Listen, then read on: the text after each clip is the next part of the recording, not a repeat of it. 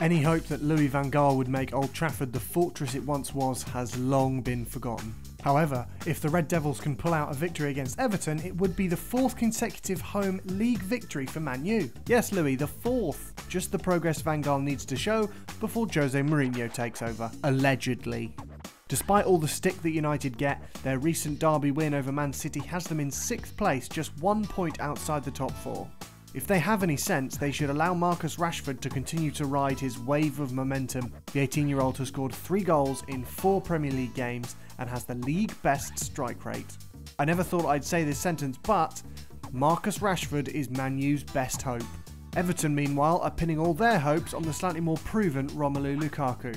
The Belgian has scored 6 goals in his last 7 appearances and is one of only 4 players to have ever scored a Premier League hat-trick against United, although one of those 4 is David Bentley, eh?